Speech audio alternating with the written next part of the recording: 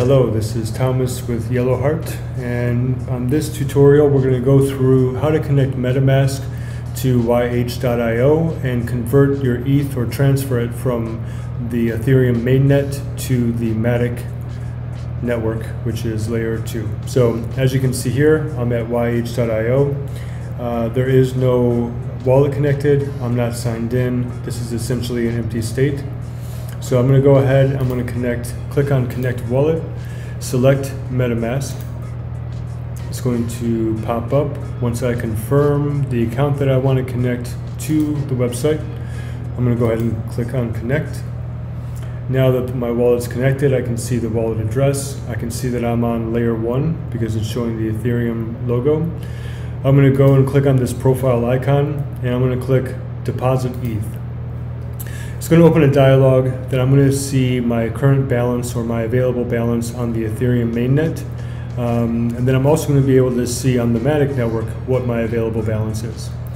So now I can just simply put in 0.02 or whatever value you wish to transfer and click on deposit.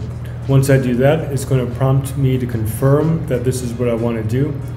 And there is a gas fee in conversion because this is a on-chain transaction. So gas fees are high, but that's why we've developed this solution on layer 2, is to avoid these in the long term. So in moving your money from layer 1 to layer 2, you will incur a gas fee. So I'm just going to go ahead and do that. And now you'll see that there's a thinking indicator or activity indicator here. All right, confirm transaction. I can click here, it says it's been initiated. I can click on view on Etherscan, and it shows me that the transaction was successful, along with other information about the transaction. So now that I come back, I want to,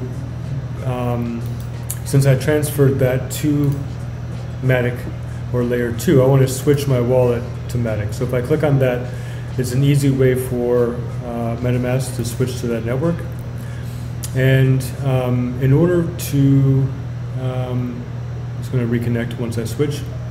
And so now there's one more step. If I want to see the ETH on the Matic network, now that I am on the Matic network, and I can just verify that by clicking on MetaMask and seeing here, I want to be able to add, or I want to add the token to my MetaMask. And so this is for ETH on layer 2 or on the Matic network.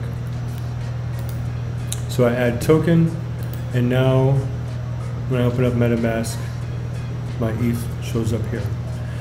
All right, we'll be back more with instructional tutorials, and take care.